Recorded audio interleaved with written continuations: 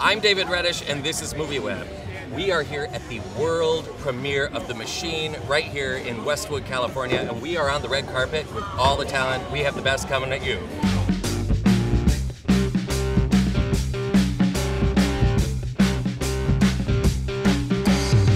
Tell me, you have made a career out of comedy. When you're directing a comedy about somebody's life and he's standing there on the set with you, how nerve-wracking is that? How do you cope? You know, it's actually easier because I feel like if somebody is willing to open themselves up and share a part of themselves, it makes their performance better, it makes the comedy stronger. So I love doing it that way. It's kind of worked out well for me and no complaints. So I just want to know, how much deja vu did you have while you were shooting this film?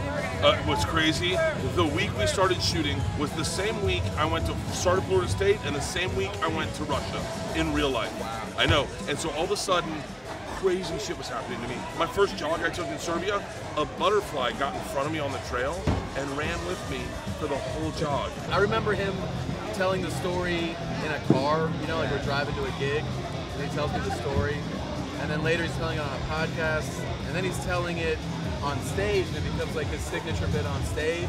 And I really thought that was the end of it, you know, like, yeah, it's, you know, and then he's like, it's now going to be developed. I still thought, you know, that's, and then to get to this point where it's like a huge premiere is wild. I'm very proud of him though. I mean, everything is surreal. To watch Jimmy Tatro take off his shirt, I mean, that's what I look like shirtless. Did you direct with your shirt off because Bert has this thing about he always is topless?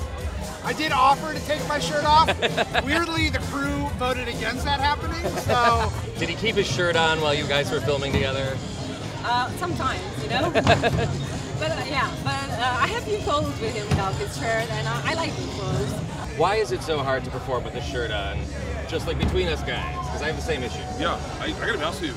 All the stress of like picking a shirt out and going, this is what I'm gonna dress like tonight, this is who I am, this is a representation of my personality. It's easier to just show them what the Lord gave you. Luckily, him taking his shirt off makes him more comfortable, so that's his happy space. Yeah, that really... Maybe I should try that sometime. I think it's good advice for everybody. Take your shirt off, blend in.